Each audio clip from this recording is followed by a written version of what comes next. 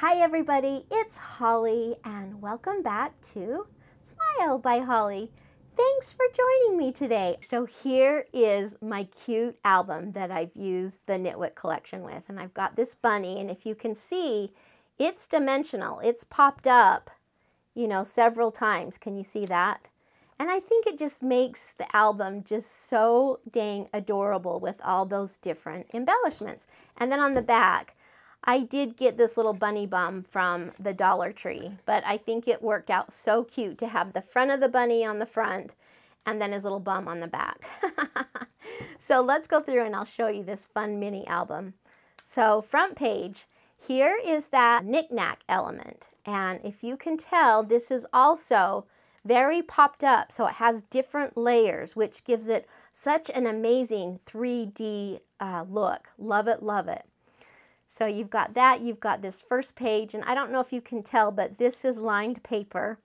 And I think that's cute because you could journal in that, you could write some thoughts or anything. Just think that's so cute. Here's my second page. Look at these little gnomes. Oh my goodness, so cute. The little bunny gnome and the gnome with ears. So cute. So this would be cute for pictures down here or journaling. And then that cute little gnome girl. Oh, I love it, I love it, I love it.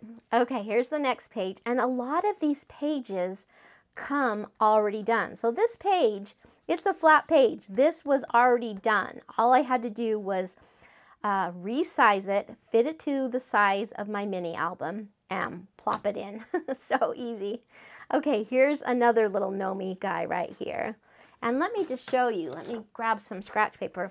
I made it so that you could tuck pictures down below most of my embellishments because I thought that would be cute to put something down behind his ears. Here's another one. Once again, this has a place to put some elements down there, and that says, Happy Easter to you. Isn't that just so cute? Love it, love it. And once again, this is lined paper, so I think it just encourages you to either journal or write a cute thought. Here is the next page. Look at that guy with the chick. Oh, so cute. And once again, I've left this just open enough that you can slip something behind it. And that says, wishing you an Easter filled with love, laughter, and chocolate.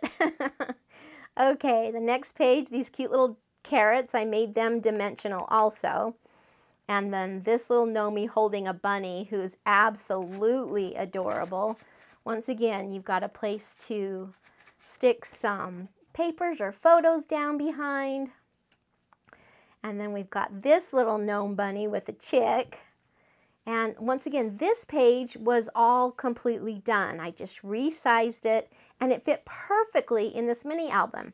And of course, I've gone through and added, you know, embellishments throughout the book. Just some cute little gems to just make it over the top cute. And then look at this back page. I think this is so cute. And this page, let's see if you can see it. You probably can.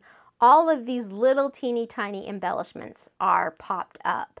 And I just think that adds to the whole album.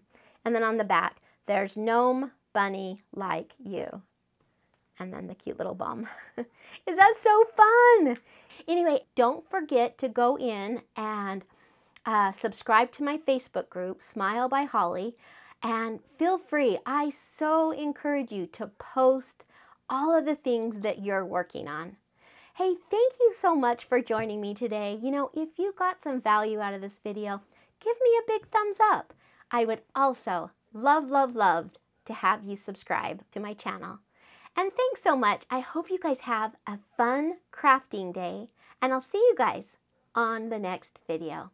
Goodbye, everybody.